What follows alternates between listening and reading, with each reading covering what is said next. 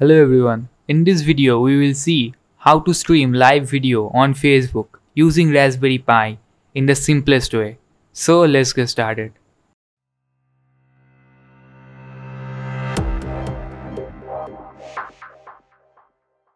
So for this tutorial we need a Raspberry Pi and a Raspberry Pi camera.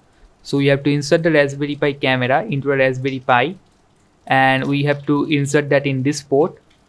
And so firstly pull up on the edges of the port's plastic clip like this, and then we have to insert the camera ribbon into it and like this. Okay, make sure that the silver side in this way and make sure the cable is in the right way around and insert like this, and finally push the plastic clip back into the place, and that's it. And that's all about the hardware. And now let's get into the software part. So first let me get into the Pi. So for that here I am using putty. So in the IP you write raspberry pi.local and in the port you write 22 and now open, and here you write pi as the username and raspberry as the default password. Now at first we have to enable the camera if you haven't already enabled that. So for that write sudo raspi-config and in the option go to the interface option, and here you go to the camera and now here enable the camera, and then you have to press here OK, and finally you clear your finish. So if you are doing it for the first time, then you have to reboot your Pi once, and after you reboot the Pi you are good to go to use the camera. So for the live stream you have to install one library. So for this, copy this code. So you have to install ffmpeg library. So sudo apt-get install ffmpeg and install this.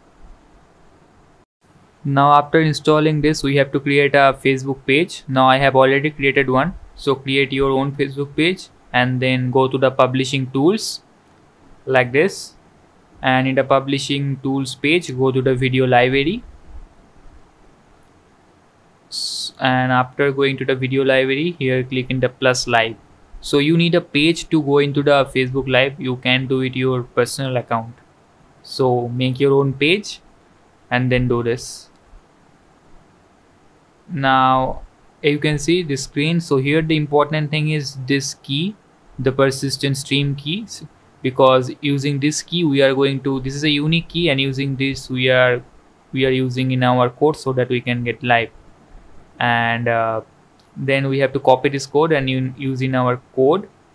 Okay, so now let's write the code here. So here this is the command we need to use. So I put the command in the description, so you don't need to write it, you can copy it from there.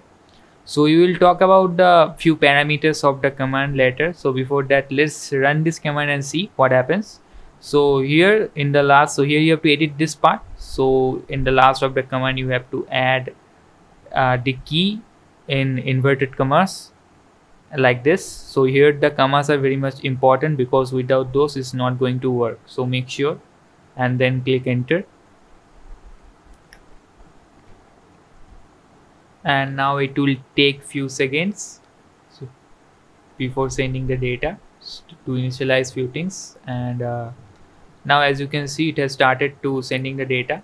Now very soon you will see the preview. So it's not, so currently it's not live, we are only able to see the preview. So basically you can only see the preview, no one else in your page can see this. Okay, so as you can see it is sending the data and we can see the preview. Now to make this available in your page and live, you need to click in the go to live button. So here I am clicking on it, and as you can see, and now it's live and you can see it from your page also. So it will take few seconds, and now as you can see it's live, and now everyone in your page can see this. So if I go to the page and refresh it, so let me refresh this, and after refreshing it, as you can see, yes, you can see, yeah, live stream is live. So basically means it's working. Now if you click in the video, we can see the live video from here. So as you can see, so here there is little bit latency because my internet speed is not that good, but if you have a better internet speed, then there will be much lesser latency. Now as you can see, the leaves of the trees are moving, so basically it's the live video, and also you can see my hand, so it's working just properly. Now to end this live stream, either you click in the end live button or you can press Ctrl C in the terminal. So here I'm clicking in this button, and as soon as I click in this button and press yes, and it will be the end of a live video like this. Okay, so yeah. Now let's talk about the parameters in the command which you can modify according to your needs.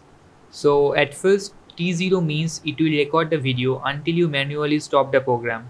So here you can mention any number of seconds if you want to record for a particular time. Now FPS means the frames per second, as you know, and you can change it according to your needs. Then B basically means bitrate limit. So the standards are generally 400 to 600 kbps. So here we are using 500 kbps. So you can change it anyway. And this whole part basically adds a dummy audio channel filled with zero data. So it's not necessary for Facebook anyway, but still it's not bad if you add it. And then we have G50, which basically adds a keyframe after every 50 frames. Now you can also mention the height and width using the W and H parameter. So basically you can write W for 640 and H 480, which will resize the video into 640 into 480. And also you can flip the image using VF and HF, so which will basically flip your image vertically or horizontally. So thank you for watching, and I generally upload one video per week, so make sure that you have subscribed to my channel for future videos, and so see you on the next time.